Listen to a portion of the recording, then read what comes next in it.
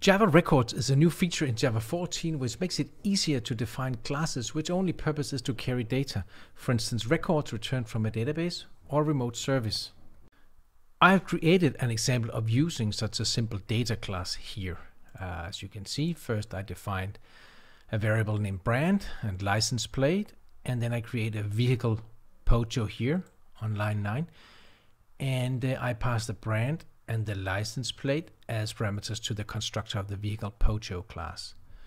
And then I can print out the value returned from get brand and get license plate, which will be the values that I pass to the constructor of the vehicle POJO. I can also call toString on the vehicle like this. Maybe I can make it a little bit more obvious that I'm calling toString here. So before we had Java Records, the code needed in order to generate or to create such a class, a vehicle POJO here, is what I have shown you here. I have to define a class, I have to put in a brand, a member variable, a license plate member variable. I've defined a constructor that takes brand and license plate as parameters. I've defined a get brand method, I've defined a get license plate method, and I have defined a hash code, an equals method, and a toString method. And as you can see, it's a lot of boilerplate code for something as simple as a class, which only purpose is to carry brand and license plate together as a record representing a vehicle. Now let's see how much code is needed to define a similar class using the new Java Records feature. There you go.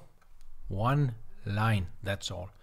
Notice here that instead of using the class keyword, I use the record keyword now. And I've defined a class called vehicle1, and already up here in the record definition, before we have even jumped into the body, I define a constructor. This is the default constructor for this record, and it takes a string named brand and a string named license plate as parameters.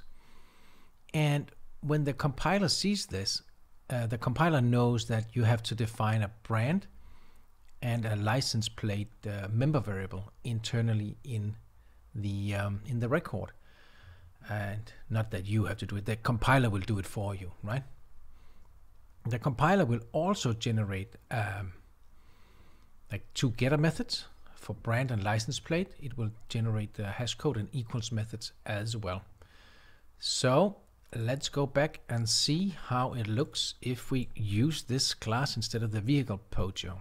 We simply replace the name here, and there you go. Now the thing is, the methods, the getter methods generated inside of the record class do not have get in front of them, so we get the brand and the license plate simply by calling brand and license plate, not get brand and get license plate. But in all other respects, the code is the same. Let's just try to run this code to verify that what I'm telling you is true. But first, let me create another vehicle. Call it vehicle2.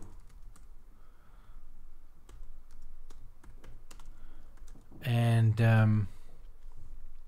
it's a vehicle1 instance as well. We will just give it brand and license plate as well as parameters. Now we can also print out whether vehicle equals vehicle2, right? If this vehicle class was a standard POJO class, then the standard equals method would compare the two object references to each other. But since that Java compiler generates an equals methods for us, it will actually look at the internal variables, the member fields here of the vehicle instance. So let's run this and see what happens here. Yeah, it's a little bit slow. Okay, now let's have a look at that. We get these values printed from brand and license plate. We get toString. You can see this is a generated toString. So we get that out, and then we get true because the two vehicle objects records are actually equal to each other because we are passing the same brand and license plates to their constructors. It is possible to add other constructors to a record, and let me just show you how that looks right here. This is a vehicle2 record. You can see I still define the default constructor up here outside of the body of the vehicle2 definition, and then inside the body of the vehicle2 definition I can put an extra constructor if I want to. However, this constructor has to call the default constructor. So as you can see, I've defined a constructor that only takes the brand parameter, and then it simply calls this, which is the default constructor up here, with brand and then null for license plate. If you want to see how it looks to call that, it would look like this. It's not really a big mystery. Vehicle2 1, new vehicle2, and then we would just pass brand, and everything else is pretty much the same as in vehicle1, which only has the default constructor. It is also possible to add extra instance methods to a record, and I have an example here. As you can see, this is a record that has both an extra constructor, but it also has an extra instance method here called brand as lowercase. And if we go back here to the example here, let's change this to 3. We call it 3.1 instead. And now you can see from vehicle 3.1, I can now call brand as lowercase, right? There's a new method here. And by the way, don't get distracted by me using an underscore in a variable name. You should normally not do that. I'm just doing that because I'm calling it 3.1, but we cannot use dot in a variable name. So don't get confused by that. Don't do it yourself. It's just for illustration purposes. Now, the brand as lowercase method just returns whatever is returned from brand and then converts that to lowercase using a to lowercase call, because brand returns a string, so that's possible. And it's also possible to add static methods to a record, and I have another record definition here showing how that looks. If you look at this method down here, you can see that I have added the keyword static, and this is a static method that returns the brand as uppercase, not as lowercase as this method up here does. And the way you use it is simply to say, first we need to define a vehicle4, because it's inside it takes, the static method takes a vehicle4 as parameter, right? So we say vehicle4 equals new vehicle4 brand license plate, and then I can do vehicle4 dot brand as uppercase vehicle4, right?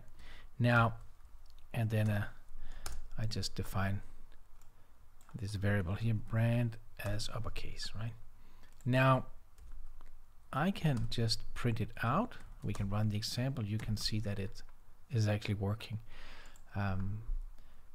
But there's nothing special about this static method here. It's just a static method like in any other class, but it can be useful sometimes in a record class. Now you can see that we get the brand out here in uppercase, and that is the first thing we print from this example here, right? The rest is just the values that were printed from other parts of the example.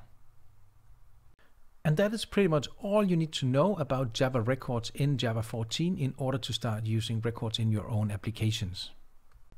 If you like this video, why not hit the like button, or maybe share it with a friend or colleague, or maybe even subscribe to my channel, and you will get notified when I post new videos. Remember to check out the description below the video, where I have a link to a textual version of this tutorial as well.